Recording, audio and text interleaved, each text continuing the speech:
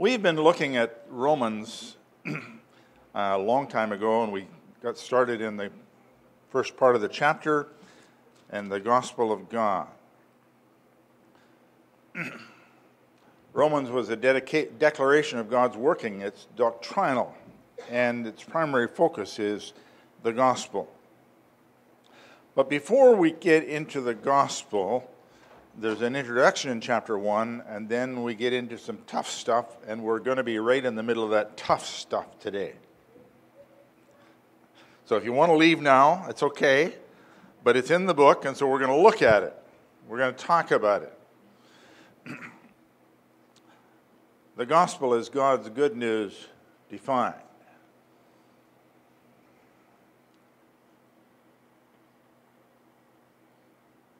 Thought I had the wrong section here. Some themes that we found was the gospel reaches out to humanity, it's powerful, it changes lives, and righteous people live by faith. But Romans talks about the very sad and broken condition of humanity. I don't know about you, but every time I read the news or listen to the news, I think of the brokenness of humanity. We're broke.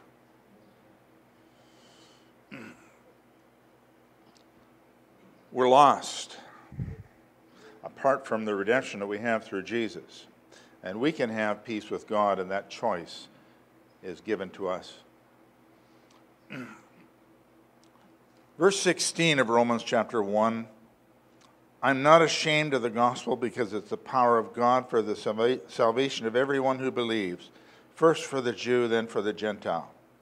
For in the gospel of righteousness from God is revealed, a righteousness that is by faith from first to last, just as it is written, the righteous will live by faith.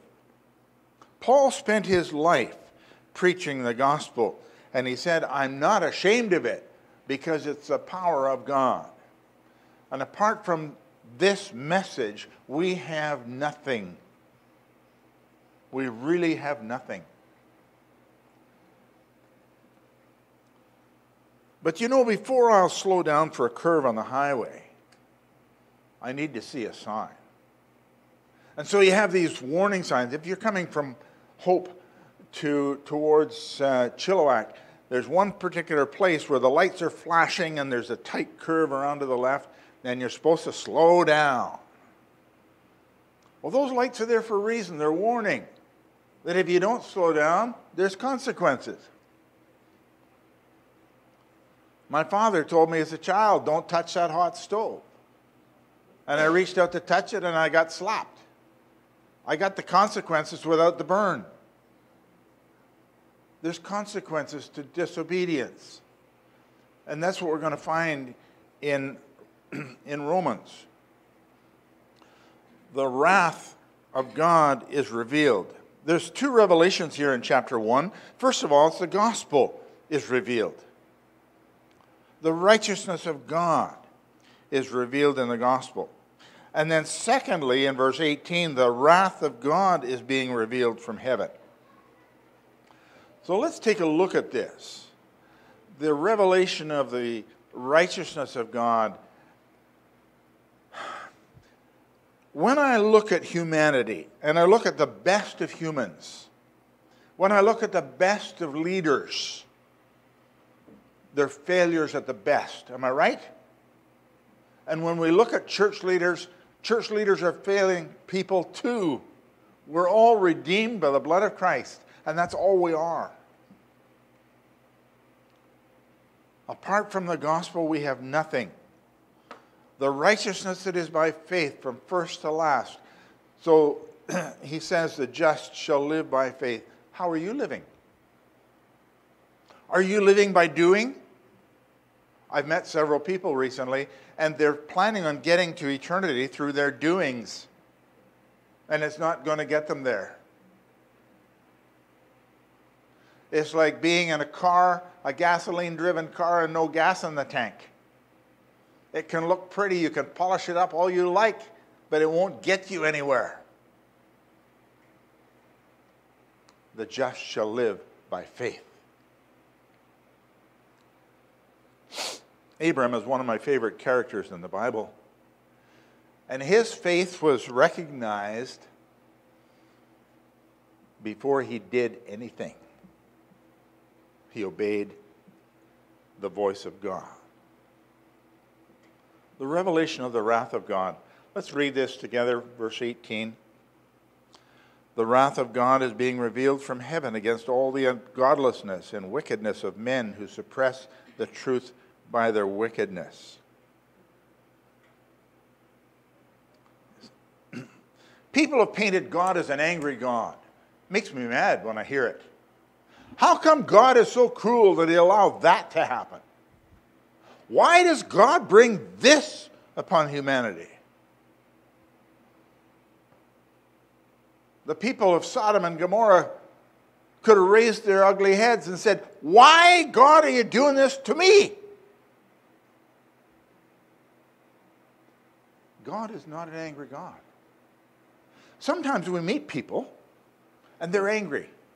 They can't say a pleasant word. Have you ever met one of those? Everything they say, there's negativity and anger coming out. And anger is poured right through their being. It's like their blood is running angry. Don't paint God like that. He's not like that. But the wrath of God is an attribute. It's a characteristic of him. It's being revealed against the godlessness and wickedness of people who suppress the truth by their wickedness.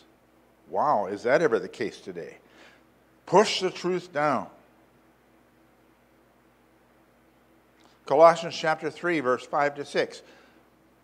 Paul is writing to the church in Colossae, and he says, "Put to death, therefore, whatever belongs to your earthly nature, sexual immorality, impurity, lust, evil desires, and greed, which is idolatry. Because of these, the wrath of God is coming." There is indeed a time of wrath coming. Why the anger? Psalm 78. Turn your Bibles to Psalm 78. And the writer here is dealing with Israel's failure.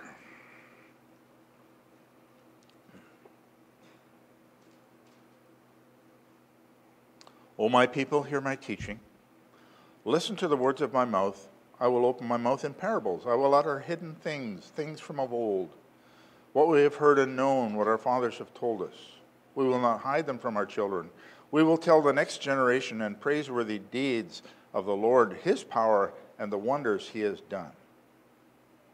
He decreed statutes for Jacob and established the law in Israel, which he commanded our forefathers to teach their children, so the next generation would know them, even the children yet to be born, and they in turn would tell all their children. They would put their trust in God and would not forget his deeds, but would keep his commands. They would not be like their forefathers, stubborn and rebellious generation, whose hearts were not loyal to God, whose spirits were not faithful to him.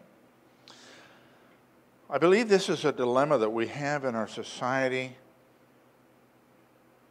Parents have not been teaching their children. I read a man speaking about the problems of the U.S., and he said the problem of the U.S. is not anything more than a problem with the fathers. It's interesting. God said, teach your children. Let them know. Verse 12. He did miracles in the sight of their fathers in the land of Egypt, in the region of Zon. He divided the sea and led them through. He made the water stand firm like a wall. He guided them with a cloud by day and with light from fire all night. He split the rocks in the desert and gave them water as abundant as the seas. He brought streams out of a rocky crag. He made water flow down like rivers. But they continued to sin against him, rebelling in the desert against the Most High. They willfully put God to the test by demanding the food they craved. They spoke against God, saying, can God spread a table in the desert? When he struck the rock, water gushed out and streams flowed abundantly. But can he also give us food? Can he supply meat for his people? When the Lord heard them, he was very angry. His fire broke out against Jacob, and his wrath rose against Israel, for they did not believe in God or trust in his deliverance. Yet he gave a command to the skies above and opened the doors of the heavens. He rained down manna for the people to eat. He gave them the grain of heaven. Men ate the bread of angels. He sent them all the food they could eat. He let loose the east wind from the heavens and let forth the south wind by his power. He rained meat down on them like dust, flying birds like sand on the seashore. He made them come down inside their camp all around their tents. They ate till they had more than enough, for he had given them what they craved. But before they turned from the food they craved, even while it was still in their mouths, God's anger rose up against them. He put to death the sturdiest among them, cutting down the young men of Israel. In spite of this all, they kept on sinning. Wow.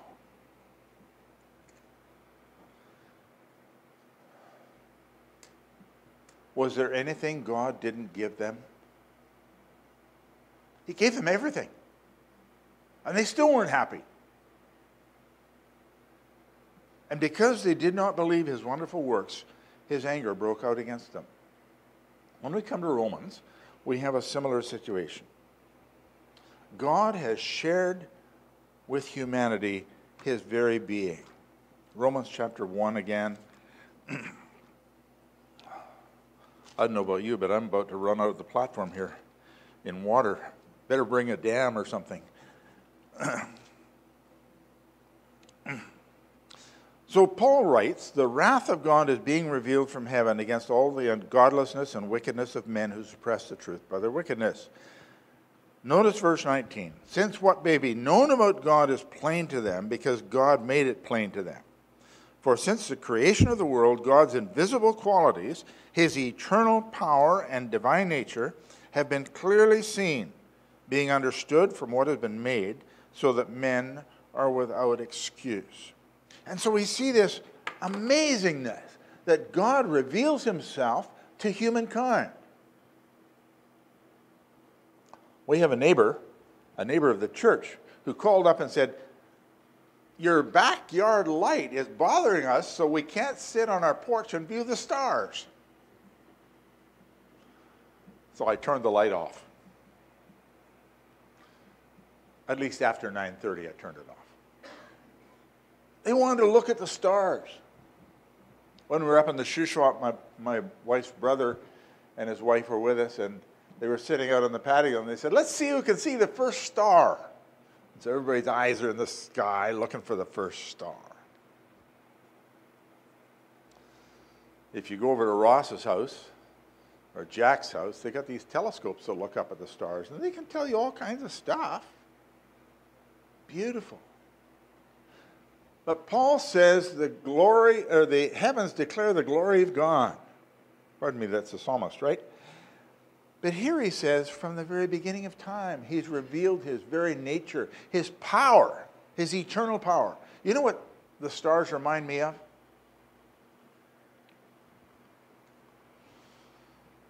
The perfection and plan of God.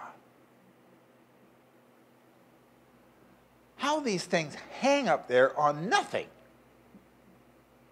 I've never been able to hang anything on nothing. I got to have a string or a rope or a chain or something. But God hangs everything on nothing.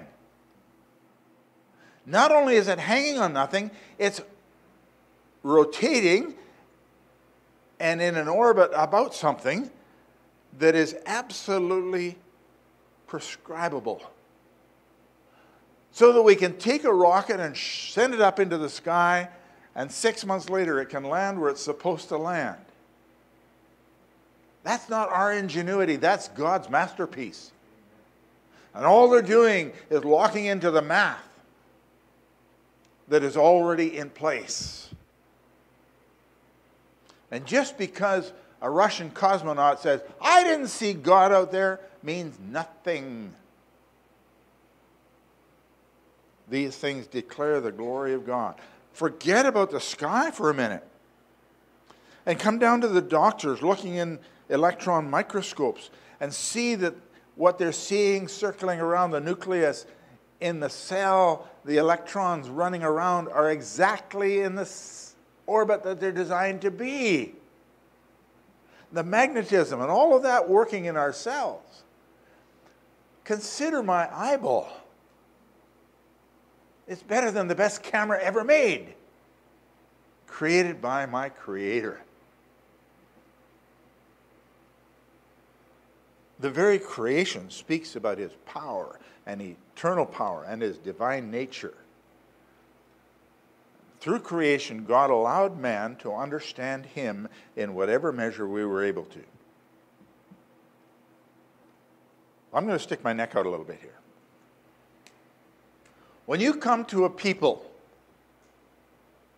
that have only creation to look at, they've never heard the gospel story,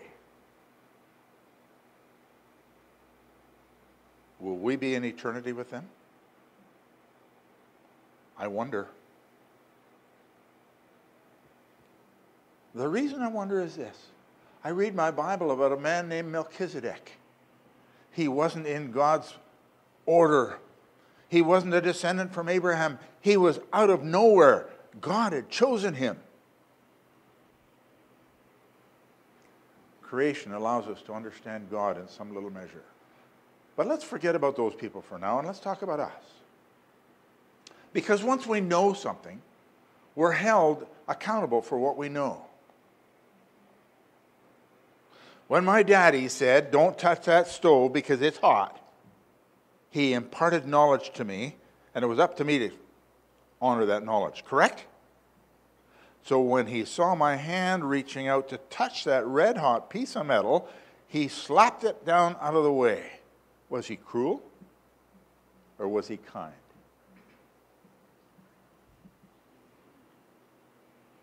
The problem is that with all of this knowledge, verse 21, for although they knew God, neither glorified him as God nor gave thanks to him, but their thinking became futile and their foolish hearts were darkened. When we don't give God his place, our thinking becomes empty. Sometimes I listen to people's reasoning on it. Where did that come from?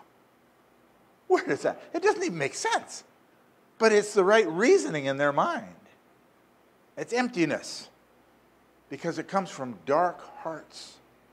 And human wisdom becomes foolishness. Pardon me. But is there anything so foolish as taking the police off the job in a vile society? That is dark thinking. That's foolishness. But you have this great exchange going on. You have the glory of God changed for images of created things. And so, remember in the Acts, there was a huge uproar because this silversmith was making idols for Diana. And he was making a lot of money off these idols. That's what he's talking about here. People have changed the glory of God into idolatry, into making stuff that you can look at and worship. And as a result, God gave them over to their lust and dishonor, degrading their bodies with one another. I want you to notice 3 stages in Romans chapter 1, 3 stages of depravity. It goes from bad to worse to absolute worse. And we have that listed in our chapter. First of all, then, they don't give God his due. Now, how often do we set a set of rules, and those rules are broken, and they're broken, and they're broken, and finally we say, oh, well, go ahead. Bear the consequences of your rules. God says he gives them up. Verse 24, therefore God gave them over in the sinful desires of their hearts to sexual impurity for the degrading of their bodies with one another. In other words, God said, okay, I'm removing the barrier. Go for it. You want to do it? Do it. They exchanged the truth of God for a lie and worshipped and served created things rather than the Creator, who is praised forever.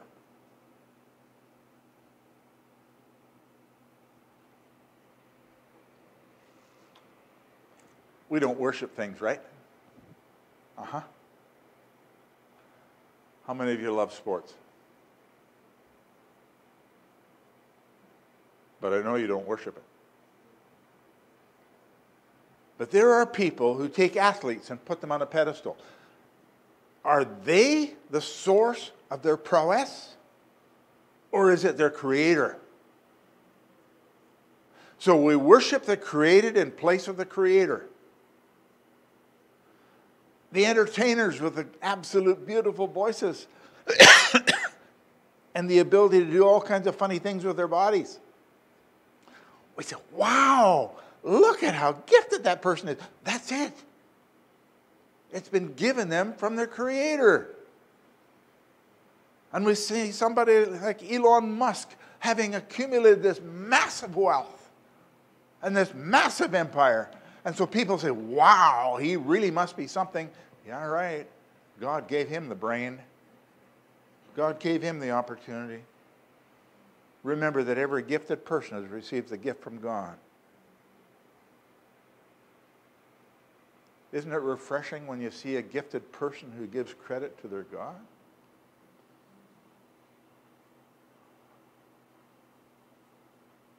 Who do we worship? The result of people worshiping the created things more than the Creator is, again, God gives them over to shameful lusts. Verse 26, because of this, God gave them over to shameful lusts. Even the women exchanged natural relations for unnatural ones. So here you have prostitution. In the same way, the men also abandoned natural relations with women and were inflamed with lust for one another. Homosexuality. Men committed indecent acts with other men, receiving in themselves a due penalty for their perversion.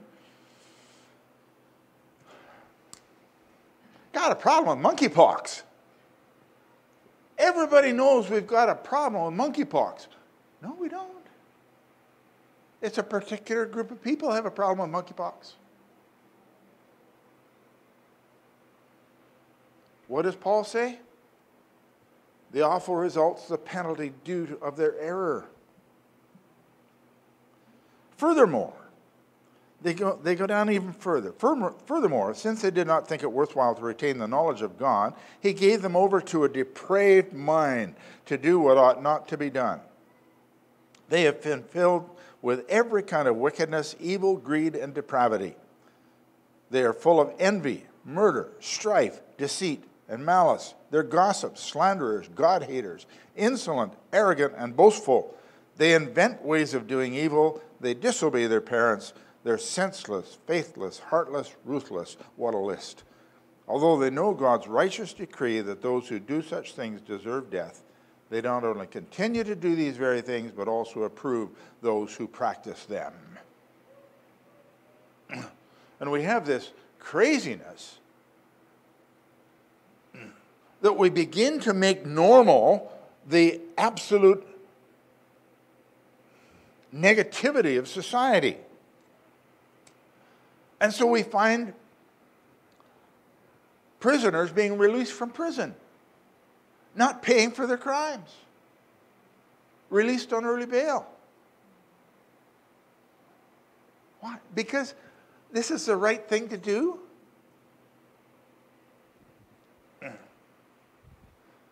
Notice this list. They become filled with every kind of wickedness.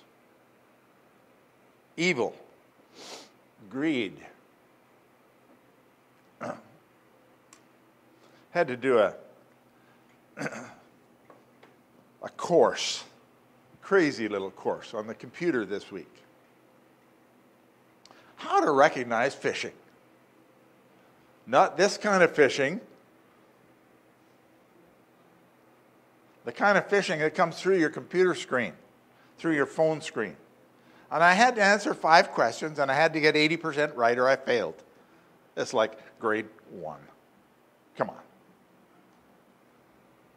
But people are trying to take your money and your security. I read a story, beautiful story in the end. This girl, she comes from Asia. She answers an ad in the States. She's coming over for a job. She's met at the airport. She's commandeered. She's taken to a brothel. And she finds herself in prostitution. Wasn't what she signed up for. She came for a job. But she broke out, got to the authorities, and they closed it down. Praise God. And now she runs an organization rescuing the trafficked. I love that. They think evil. Truckloads of people coming across from Mexico in the back of trucks. This isn't their fault. This is the evil nature of the cartels doing this. Greed and depravity, they're filled with envy, murder, strife, deceit, and malice. Those base natures are filling them. It's no wonder that the wrath of God is being revealed against all unrighteousness. Because it can't keep getting worse.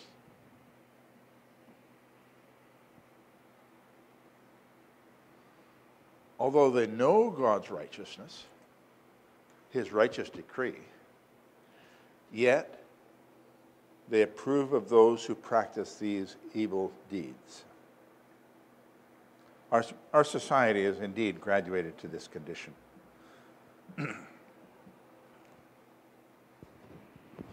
We're accepted based on our approval of these perversion of values. I got a course that's sitting waiting for me. I have 90 days to complete it. This is all due to the fact that our company has been bought by somebody else. I've got 90 days to complete it. And it's all about how to treat people. And it's all about not stepping over the line. And I've drawn a line in my brain. This is my line in the sand. Not going here. It's called sensitivity training.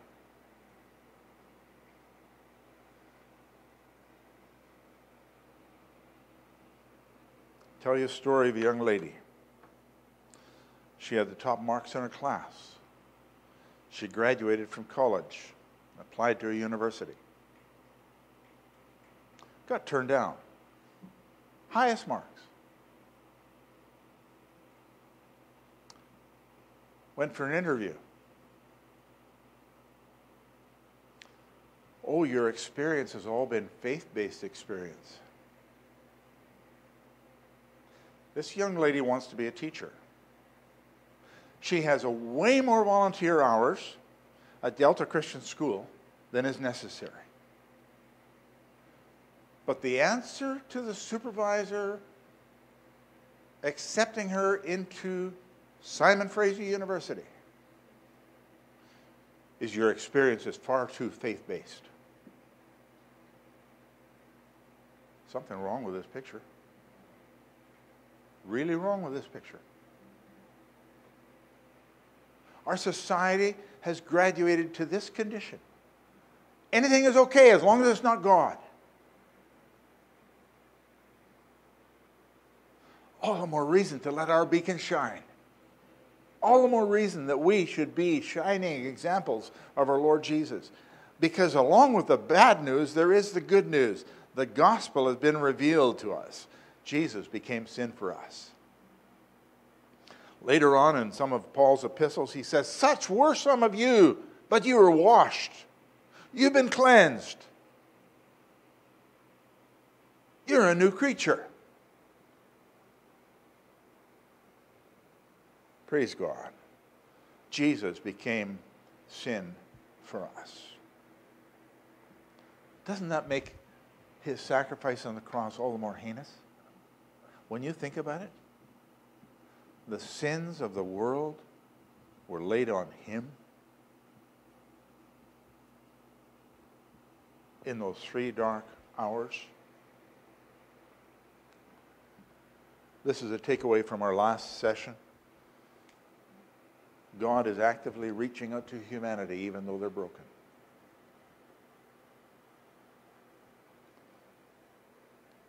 There is salvation for everyone.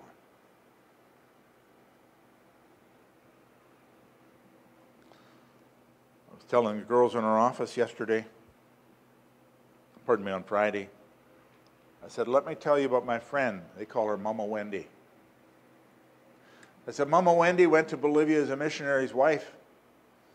And somehow or other she got involved in the prison ministry.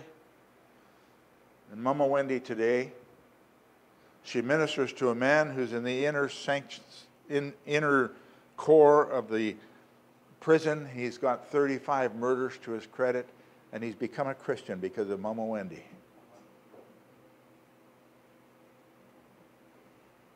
The gospel is powerful to change. Powerful to change even a murderer of 35 victims. Powerful to change even a religious sinner. Powerful to change us from wherever we've been. May we seek to be a beacon of light in this dark world. In chapter 2, Paul is going to deal with us as religious people. He said, though you say one thing and practice another, does that mean God isn't going to hold you accountable? You and I are accountable for what we say. We're accountable for how we live. We're accountable to be our light in the midst of our dark world. May God help us to do that. Let's pray. Father in heaven, thank you that knowing the darkness and depravity of our vile world, you are still offering a gift of love. You still offer salvation to those who will believe. But to those who refuse, to those who turn a blind eye, to those who reject, there is this wrath of God revealed. Thank you, Father. We come to you as your people today, and we thank you that we'll never face the wrath because Jesus has faced it for us. There on the cross, he bore my sin in his own body on the tree. We thank you that we've been given the privilege of living for you. We've been given the privilege of sharing the good news of the gospel because it is the power of God unto salvation. Help us to continue to do that. May we minister to everybody we come in contact with. There's lots of hurting people out there. And Father, even those who've turned their eyes away from you, may we share with them as well.